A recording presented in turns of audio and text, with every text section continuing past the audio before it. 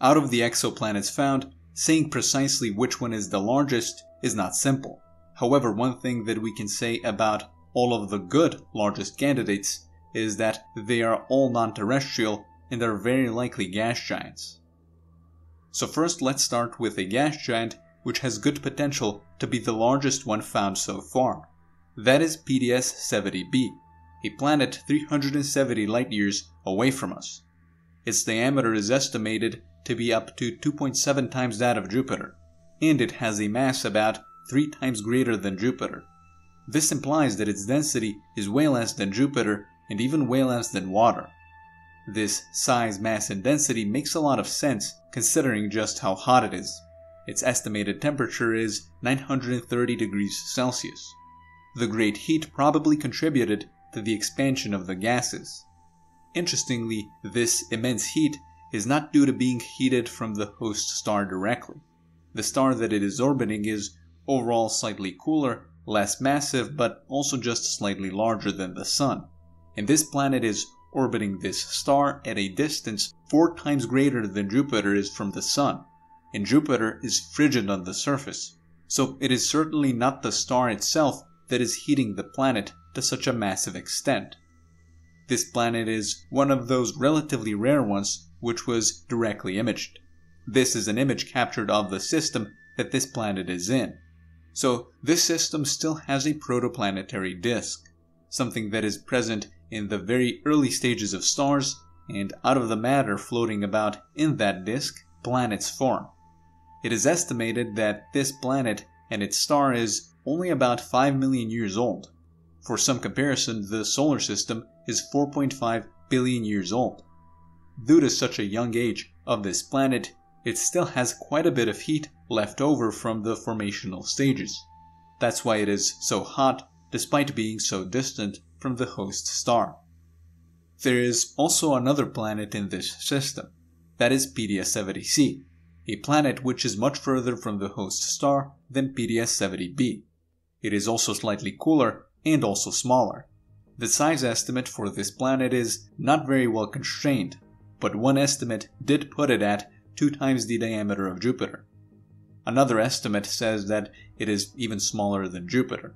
So it's hard to say what the actual size of this planet is.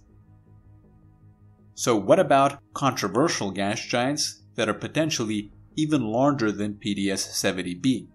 Well, for that we have HD 100546b, another planet that, if it exists, is almost certainly relatively young, probably less than 10 million years.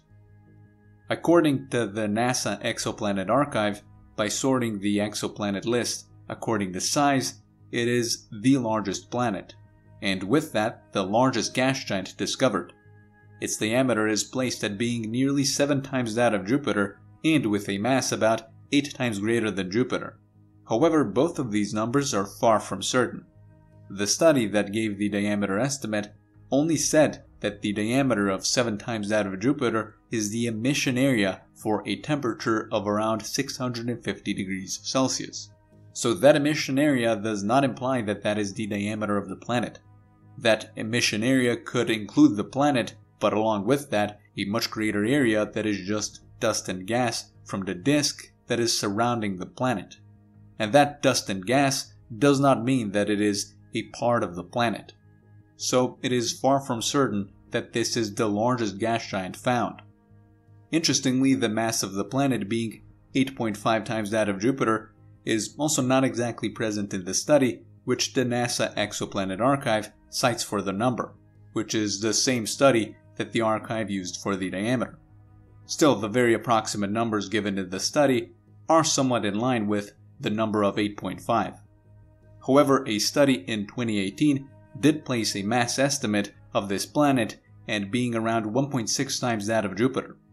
And to top all of the uncertainty surrounding this planet, the existence of the planet itself was put into question by a study released in 2017. One of the flaws pointed out with regards to claiming that HD 100546b is a planet is that it doesn't appear to move at all over the course of a 4-year period, which shouldn't really happen even despite its immense distance from the host star. On top of that, the spectrum of where the planet supposedly is doesn't appear to differ from the spectrum of the disk surrounding the host star. There are also other problems shown in the study. Despite that, the study does give some leeway for the argument that the planet exists, but it does put it into question by pointing out several problems. So, overall, at the moment at least, we can rule out this planet as being the largest gas giant found. Although the numbers that the NASA Exoplanet Archive gives for this maybe planet are not all that in line with the study which the archive cites, that still doesn't matter all that much, considering that they correctly categorize the planet as being controversial. The numbers provided by the archive are typically in line with the studies they cite. Looking at top 20 planets that are displayed when sorting by largest to smallest in the archive, it appears that we can easily exclude some planets. Every planet which has a mass beyond 13 times that of Jupiter shouldn't really be included, considering that that is the minimum mass for a brown dwarf. Brown dwarfs are objects that are between gas giants and stars. They have fusion of heavy hydrogen, but they don't have fusion of regular hydrogen like stars do. They are not massive enough for that. That's why they are sometimes referred to as failed stars. However, they still emit quite a bit of heat, and with that some light as well, that is mostly in the infrared wavelengths. So, excluding these objects from the category of planets does seem appropriate given their properties. Considering that a lot of times brown dwarfs can be very similar in size to large gas giants, that means that diameter alone cannot tell us whether an object is a gas giant or a brown dwarf. So then one pretty good way of distinguishing brown dwarfs from gas giants is simply through excluding objects beyond 13 times the mass of Jupiter, as that is the minimum mass for a brown dwarf. Because about 13 times the mass of Jupiter is the mass point that physically differentiates gas giants and brown dwarfs, that excludes two objects on this list with a mass potentially greater than that. On top of that, two more are also excluded since we don't know their mass and other relevant things about them, meaning they could easily be brown dwarfs. HD 100546b is also excluded for the reasons already mentioned. BD-143065b is also excluded because it is right at that mass point at which fusion is very much possible. So after excluding all of these, we are left with 14 gas giants, all between 1.9 and 2.7 times the diameter of Jupiter. One really surprising thing about all of them is that they all have a lower density than Jupiter, and by quite a lot. Even the planet with the greatest potential density still only has half the density of Jupiter. The planet with the lowest density out of the ones on this list is HAT-P-67b, a planet with a mass about 0.3 times that of Jupiter and also double the diameter of Jupiter. This means that its density is only about 0.05 grams per centimeters cubic. For some comparison, the density of liquid water is about 1 gram per centimeter cubic. Jupiter's density is 1.3 grams per centimeters cubic. So this is one of the lowest density planets found so far. What likely contributes quite a bit to the puffiness of this planet is the extremely close orbital distance to a star that is slightly hotter than the Sun and also 2.5 times the diameter of the Sun. The orbital distance of this planet is only 9 million kilometers away from the host star. Even Mercury, at its closest distance from the Sun, is 47 million kilometers away from the Sun. So the equilibrium temperature for this planet is estimated to be 1,630 degrees Celsius. This planet was measured in a pretty standard way, so it is a transiting planet, meaning that from our perspective, it passes in front of the star that it is orbiting. The degree to which the host star dims once the planet is in front of it also reveals the diameter of the planet. For the mass estimate, the radial velocity method was used. Through the detection of how much this planet tugs on the host star, the mass of the planet is revealed. So the way that this planet was measured is quite a bit different to the way PDS-70b was measured, the first exoplanet mentioned in this video. The diameter of PDS-70b was estimated through direct images. Still, this measurement doesn't give much of an edge to the way the diameter of 67b was measured, considering just how well researched the transit method is for determining diameter. The mass of PDS-70b was determined in a more speculative and indirect way compared to 67b. This, of course, doesn't mean that the estimate is wrong or very far off from the real number, but it doesn't spark the same amount of confidence compared to the way the mass of 67b was measured.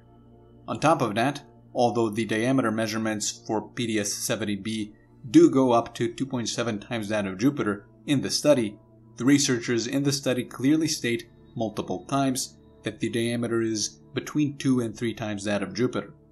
So with that, they are pretty much telling us that although it is possible, it is not certain that this planet is the largest one found so far. The good thing about the exoplanet list provided of the 14 largest gas giants is that besides PDS-70 planets, they were all detected through the transit and the radial velocity method, and some of them with other methods on top of those too. The density of 67b is, as mentioned, about 0.05 grams per centimeters cubic. This is very close to the smallest density exoplanet discovered so far, which appears to be Kepler-51d, which is a planet just a bit smaller than Jupiter, and yet it has a mass 0.02 times that of Jupiter, which is about 6 times the mass of Earth. According to 5 different studies, the results with all of them place its density at below 0.05 grams per centimeters cubic. This is somewhat weird, considering that its equilibrium temperature is 100 degrees Celsius, and yet it has a similar density to HAT-P-67b, which has an equilibrium temperature of 1630 degrees Celsius. This implies that very high temperatures are probably not the only factor that leads to extended atmospheres, although high temperatures do appear to play a large role. Interestingly, there are also 2 other planets in this system for which the density was measured. Both of them are huge and extremely puffy, but across multiple studies, the results indicate that they are just slightly more dense. However, could it be that these low-density results for exoplanets are not real? Maybe we are just measuring rings of planets along with the planet itself, and because of that arriving at size estimates that are far too big, which then lowers the density by a huge amount. Well, maybe. However, that doesn't appear to be very likely. Although it is true that all 4 known solar system's non-terrestrial planets have rings, it is really only Saturn which has truly impressive ones which could potentially disrupt diameter estimates. So truly disruptive rings are not present on every gas planet, not even close. The rings of Kepler-51b planets would also have to be entirely rocky, as they are in a region where water isn't solid. And even if the 3 Kepler-51 planets have disruptive rocky rings, considering that all 14 huge gas giants on this list have a density at least half that of Jupiter, and typically a lot less, then it seems very unlikely that the density measurements are wrong due to rings for all 14 of them. So what is the size limit for planets? Well, one study did state that it is possible for planets with a mass 10 times that of Jupiter to have a diameter that goes up to 20 times that of Jupiter. That is about double the diameter of the Sun. So far, we don't really have good evidence of planets that are much larger than 2 times the diameter of Jupiter. There are many candidates, of course, but nothing that we can claim is much larger than that, and yet that is also certainly a planet. Eventually, however, that might change, because, as already outlined, predictions with regards to what the limits are say that gas giants can get much larger than 2 times the diameter of Jupiter.